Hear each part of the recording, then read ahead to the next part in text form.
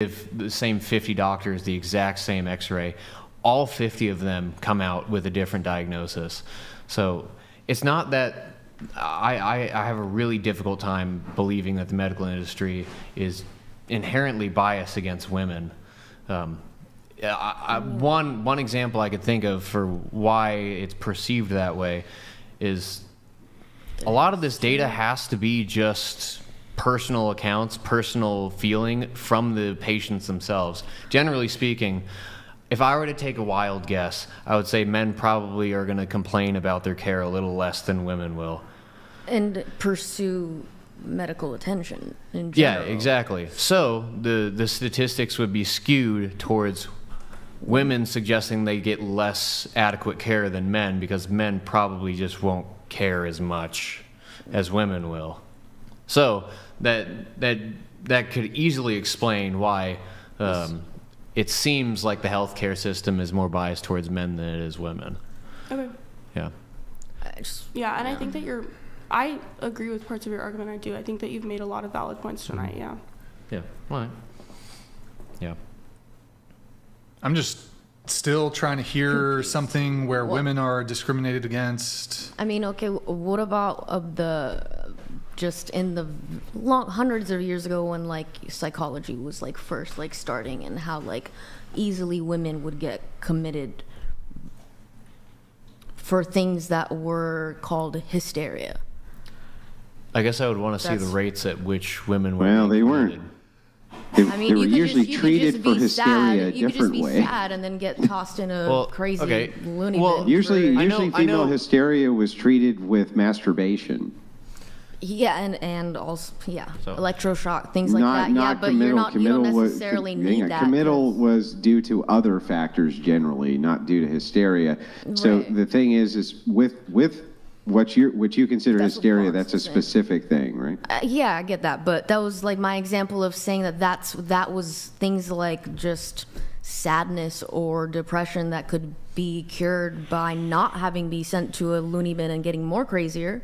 Men were also sent to loony bins when they were crazy. That whole idea of what you guys were touching on earlier. Just like Andrew just said, it's selective. You're choosing which anecdotes to pay attention to and choosing which ones to not pay attention to. Men also suffered from being thrown in loony bins for less than ideal reasons. So it's not an evidence. It's not an evidence of the patriarchy oppressing women in particular.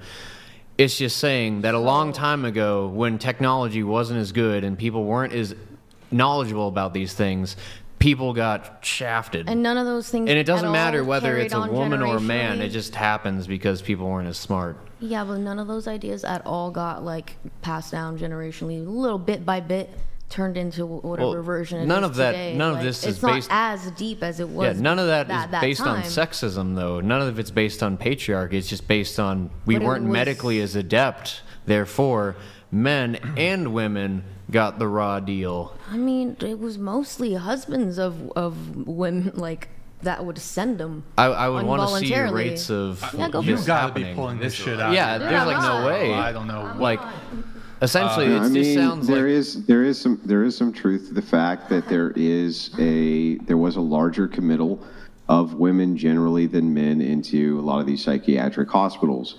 However, try to remember that psychology itself is a soft science. Yeah, and at the point in time that you're talking about, it was literally pseudoscientific. They were giving people lobotomies. They were poking holes in their head. They were doing all sorts of immoral experimentation. Yeah, but generally, it was not husbands who were doing, kind of these overtly committals. This was women who were considered the leftovers. So these were women who outcasted. They used to have houses for women. They were basically halfway houses for women who got pregnant out of marriage, things like this. They were kind of the dregs of society, and they would be mostly pulled from them because a lot of them actually were mentally ill. And a lot of them did get experimented on. That's true.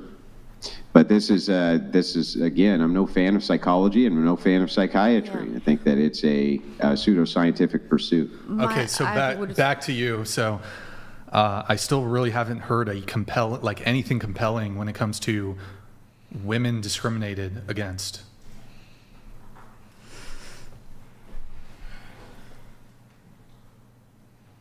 I would say that I've provided you with the examples that first come to mind for me. Those are the biggest ones in my opinion. I know that you've pulled up data that disproves that. I understand that, right? Well, so there's the wage gap, there's the healthcare thing.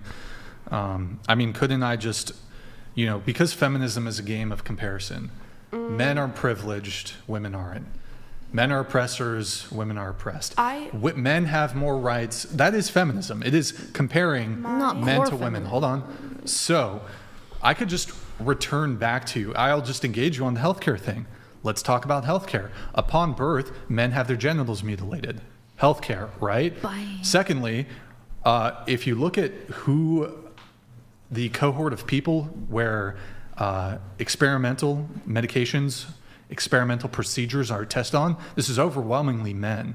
And feminists will actually turn this around and say, for example, well, all these experimental procedures, they're tested on men, so men fare better. But it's not clear to me if it's some sort of male privilege or advantage for you as a man to be, a lot of these men are paid for this.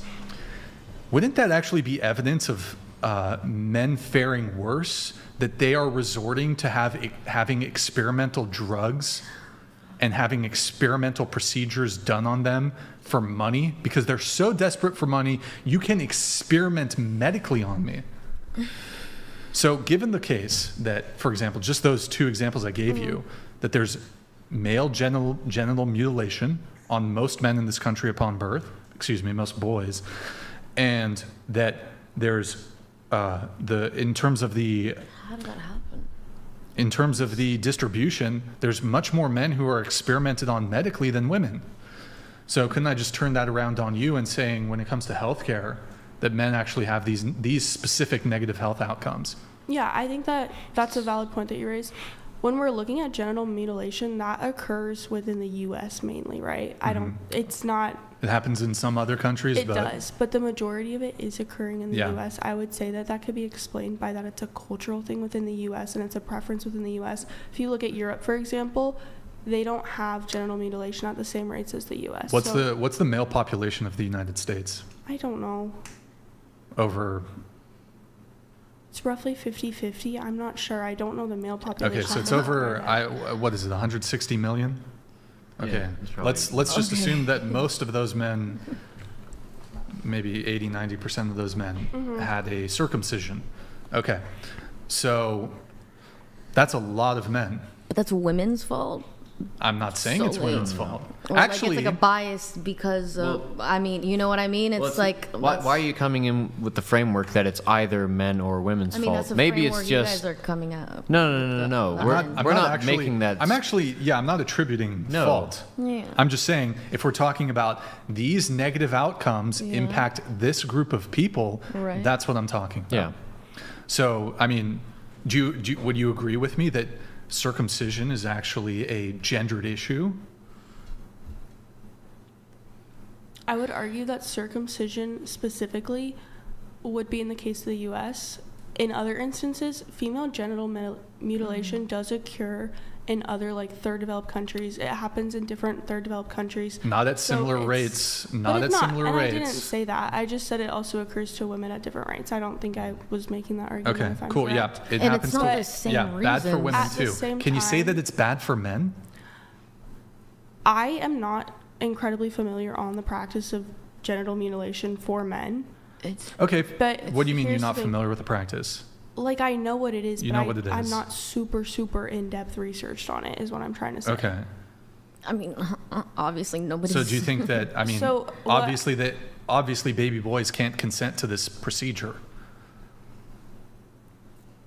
That's not okay for any gender to have to go through. Okay, but if we're talking about the United States... societal... I agree, it's not okay for any gender to go through, but I want to make sure we agree on the definition of gendered issue before I make my statement, right?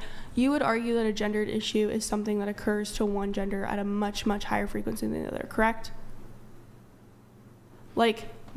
Circumcision... I'll grant it, sure. Yes, circumcision happens to men at a much higher rate, so therefore it is a gendered issue, right? Well, no, it doesn't happen to men at a much higher rate. It can only happen to men. Yeah. Well, how is yes, circumcision specifically, genital mutilation can happen to both genders, right? But we're talking about circumcision specifically. I'll grant it. Yeah. Yes, then I would say that specifically is a gendered issue. I agree with you on that. I do. But that has to do with the like medical issues men experience more, or no, it's what mostly does that have to do with it? it's mostly a religious pastime for circumcision, Right. which was indeed adopted culturally. Right. But if you're not familiar with the practice, they cut the foreskin of a baby's penis off. Essentially, that's what happens. And in a lot of cases, the downside of that is like less sensation or things like that, that I've read up on and have. But what is that like?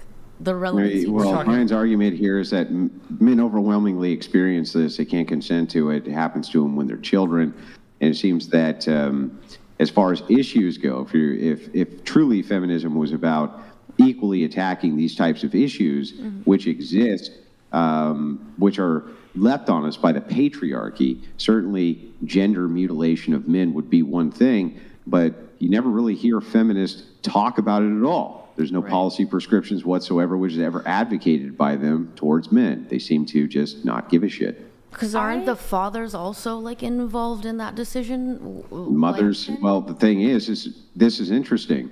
As single motherhood has been on the climb, guess what? Circumcision still stays at about the same rate. And so, no, mothers are every bit as responsible for this as fathers. Yeah. I would. And also, I don't know the specific statistics on this, but I think it's OBGYNs who perform the circumcision, and OBGYNs are predominantly women. I would agree. I think they are, yeah. And they're probably advocating if their patient comes to them, well, should I have my male child circumcised? They will probably make a recommendation for circumcision. Yeah, and I think that too. But I'm not actually trying to point the finger. I'm not actually even trying to point the finger at men or at women. I'm just saying this is a negative outcome that impacts men. I misunderstood that part. Anyways, but I don't want to linger on the circumcision for too long, but I'm still, again, when it comes to discrimination, I've not really heard a compelling argument. And I'll just show my cards. I actually think men have been more oppressed than women. Okay. Historically and currently. Can I say one more thing about that? No, I'd actually like her to respond to my statement here. I want to know why you think that. I'm curious about your perspective. Yeah, so I could list a whole bunch of things. I could talk about the self-deletion rate, homelessness. Men are much less likely to go to college. I'm trying to think, what are some of the... there's the circumcision thing. That's very big, but I'm actually going to hyper-focus and zero in on just one sole male grievance. And that comes down to, and I actually think that this one, any sort of feminist argument is dead on arrival when it comes to, at least from a comparison perspective. So forced military conscription throughout history and current day, I think is a bigger grievance that's, for most of human history, nearly exclusively has been placed on men, is a far bigger grievance, gender grievance, than really, I would argue, all of women's collective grievances combined. Okay. Yeah. So, I'd be open to hearing you actually articulate one female grievance that's greater than forced military conscription. In fact, you can have three. You can combine three, and we'll just add them up. Just add them up? Sure. Okay.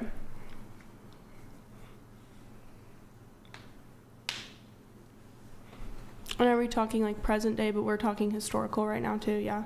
Mm-hmm. Okay.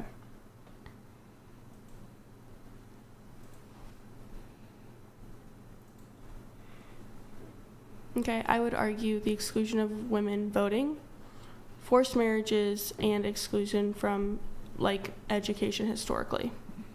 Okay, so I should have just stuck to one.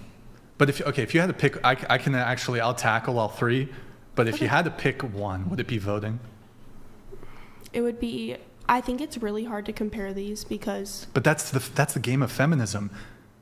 Women have it worse than men. That is feminism. I think that we have two different definitions of feminism personally. What's your definition? My definition of feminism is reaching a point where like men and women can see each other's perspectives and work towards solutions that benefit both of us. That's